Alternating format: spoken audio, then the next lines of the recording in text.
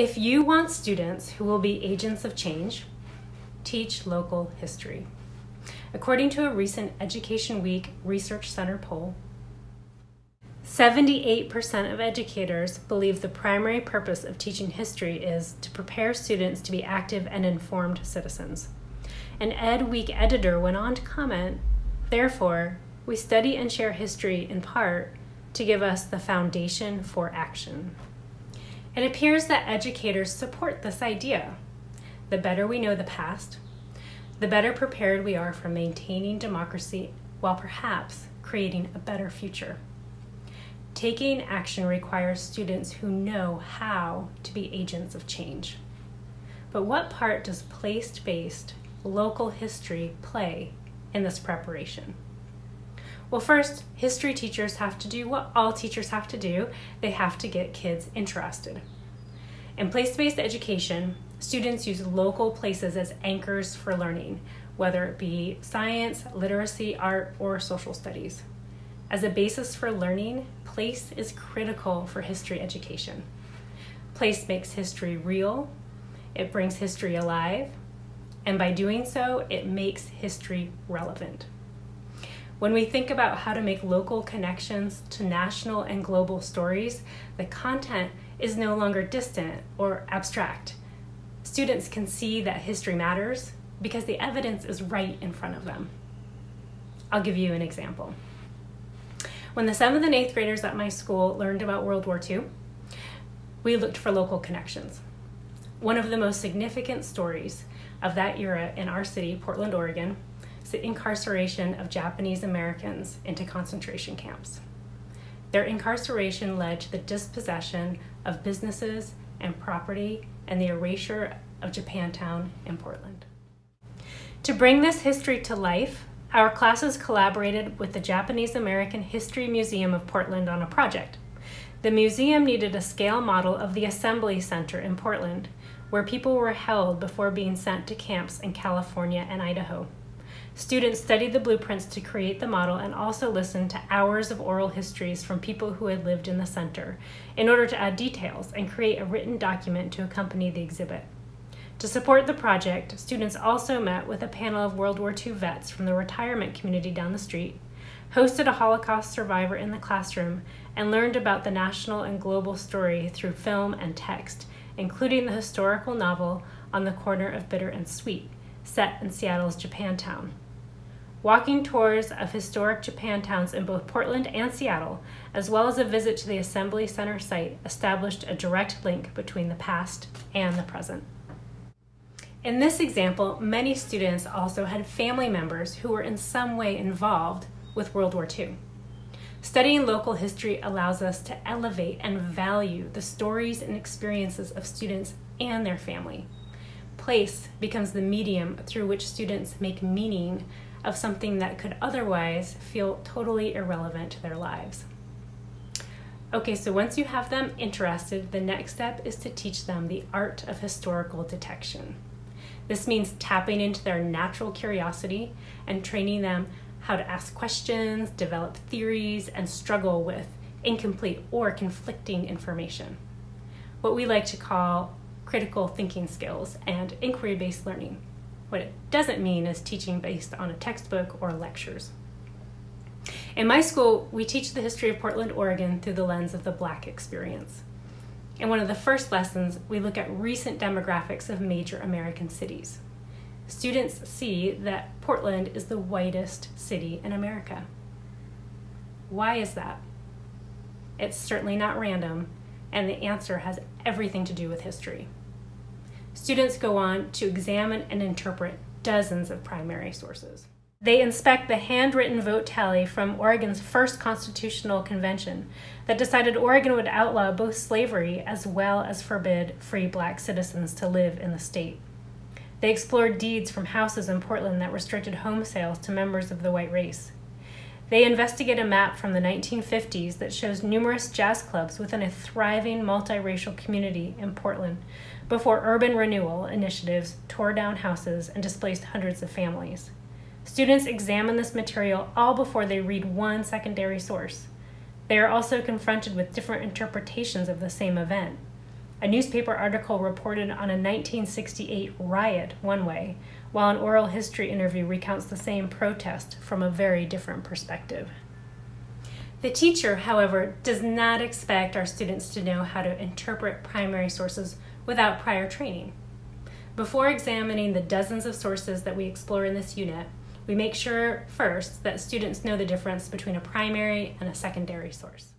As an exercise, students tell a personal story to another student, and the second student repeats it to a third.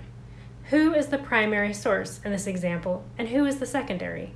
What is the difference between them? What can happen between the first telling and the second telling? Why? Learnings from this discussion are revisited later on. Next, we teach students the difference between an observation and an inference. Using photos from the Library of Congress, students practice reporting things they observe before they move on to making inferences based on these observations. In this way, we address how assumptions and background knowledge often informs and misinforms our understanding of a source, especially photographs. This step is critical for students to learn how to make claims based on evidence, a key component of thinking like a historian. As students grapple with primary sources and navigate multiple perspectives, in other words, do the work of historians, they see firsthand that history is fluid and complex. The work complicates their own understanding of history and debunks the idea of the single story. Their piqued curiosity and intellectual struggle ultimately will make them more invested in the story of their place. Their knowledge of local history also serves as scaffolding for comprehending the bigger picture. Portland's history is uniquely its own, but the story of discrimination and resistance within the Black community is not unique to Portland. It fits into a national narrative playing out across every state over the last 400 years in the U.S. Delving into the local story while also exploring the national history will ultimately lead students to identify patterns and relationships. They cultivate a deeper connection to their place as they also recognize its context within a larger story. Teaching the past requires that we also teach the present. This final critical step will be difficult to miss when exploring local history, since many students may be familiar with current events in their cities and towns. As educators, we help students connect the dots between the past and the present. Students will see how history directly impacts people and places, and by extension, themselves. This helps them to see their own role in the story and the active part that they can play. My school can offer a few examples of projects that fluidly connect the past and the present, culminating in action. After our third graders learn more about the indigenous peoples of our area, starting with current events and contextualized by historical and cultural studies, they proposed that the administration adopt a land acknowledgement statement to read before school and public meetings. Students even composed possible drafts and presented them to the school board and the staff. As part of a unit on immigration, our 7th and 8th grade students partnered with an organization called the Mercado, a nonprofit that helps Latinx businesses get off the ground. The Mercado is planning its 3-year anniversary celebration and asked if our students would create a pop-up museum to teach the history of immigration policy in the U.S. and Oregon. Another year, the immigration unit ended with students hosting a naturalization ceremony at our school. Students are naturally called to action when they learn to think like historians and when they are encouraged to see history as a dynamic relationship between the past and the present. History is no longer a fixed story, a list of facts to memorize. It is a living thing, full of real people who made choices and often made mistakes. The collective choices and actions of all of these people brought us to where we are today, where we are charged to make more choices and take action.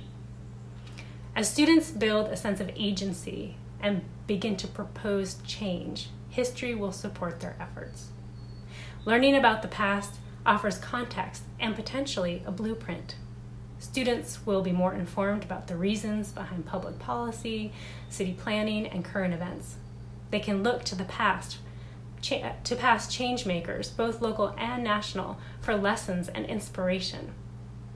By looking into our collective memory, they glean strategies and arguments. What worked? What didn't? Perhaps what supports student agency more than anything else is that local learning and local history deepens the relationship students have to the places where they live. Writer and environmental activist Wendell Berry said, "We have the world to live in on the condition that we will take good care of it. And to take good care of it, we have to know it. And to know it and be willing to take care of it, we have to love it." Berry's words apply to all aspects of place, including the stories and histories we tell and discover. When students cultivate a deeper relationship with their place, they are also building a stronger desire to care for it, to advocate for it. All of the skills they practiced as historians can be applied to advocacy, asking questions, investigating answers, and navigating multiple perspectives. Place-based history can happen at any school, not just small charters and private schools. And the benefits go beyond the students, to revitalizing your connection as the teacher to the content and putting you in the position of learning alongside your students. The key is starting small. Most likely, the first step is doing some of your own learning, reading books or articles about local history, talking to folks at local library or archives, going to the public university. If you do not feel like, you should not feel like you should start with a whole unit, you can even start with just a few primary or secondary sources, inviting in a guest speaker or two, or doing a trip to a museum or doing a walking tour. Another option for high school and middle school teachers is developing a local history elective that allows students to really act like historians and dive deep into one story. Over time, as your knowledge grows and you develop more community connections, your program will grow too.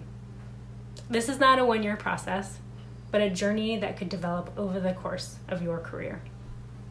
And why? Why do all of this? Why not just teach textbook history like many of us were taught? It brings us back to the reason why so many of us teach in the first place, as demonstrated by the Education Week survey. One of our primary goals as history educators is to raise active and engaged citizens, ones who will be agents of change. The unspoken hope in this goal is our desire to nurture students who will do good in the world and who will fight for positive change in the places where we live. When we work to connect students to their local history, we invest in the future of our collective communities and in the possibilities of our students as leaders in that future. Thank you.